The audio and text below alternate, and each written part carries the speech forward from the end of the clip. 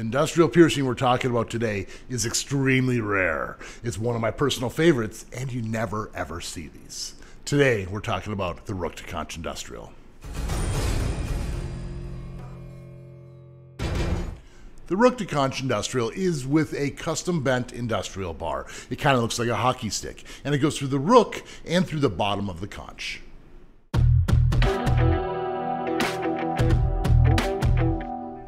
The Rook to Conch Industrial has to be done with a custom bent industrial bar. The industrial bar will look kind of like a hockey stick where it has that slight bend at the top according to the angle of your ear. Now when you're getting the piercing done, your piercer is going to hold the bar up to your ear and kind of bend it to the shape of your ear. It will be very, very visible. You'll see the bead on the front of the rook, and it comes straight down, kind of looking like a conch to conch industrial. And the back side, you're not even going to see the bead because it'll be behind your ear.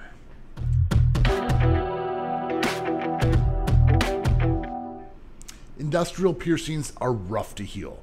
Now the nice thing about this one is it's at two slight different angles, which means it can move this way and this way. A lot of times they're stuck in one position, which might allow a little easier healing process. Now the other nice thing is that it's on the inside of the ear. It's inner ear cartilage. It's not like the one going side to side across the top of the ear. So if you were to sleep on it, it shouldn't be as bad.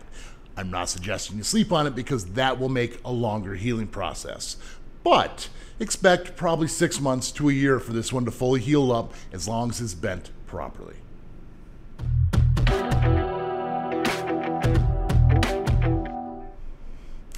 Industrial piercings can be pretty rough. Let's check this one out.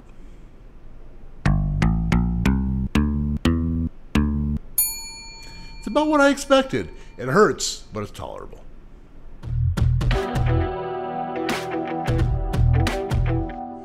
This is one of my personal favorite piercings because a lot of industrial piercings you get, if you take them out, you kind of lose the individual piercings. You can still have a rook piercing here, or you can still have that conch piercing. Now the fun thing is with the rook, you can put different gems on there, different flowers. You can really show off fun gem ends. And at the same time, you're gonna have the bar going through the ear, which is just, it's a nice subtle look. It just fills in the ear. It's a really cool piercing, one of the easier ones to heal as far as industrials, if the bar's bent properly. Now, if you start getting a bunch of bumps on your ear and you're having problems, you need to see your piercer because it might need to be adjusted if the angle is off a little tiny bit. Have you ever even seen one of these? Let's talk about this in the comments. Now, if you enjoy videos like this, make sure you're subscribed, hit that like button, and of course, keep putting holes in your body. We'll see you all in the next video.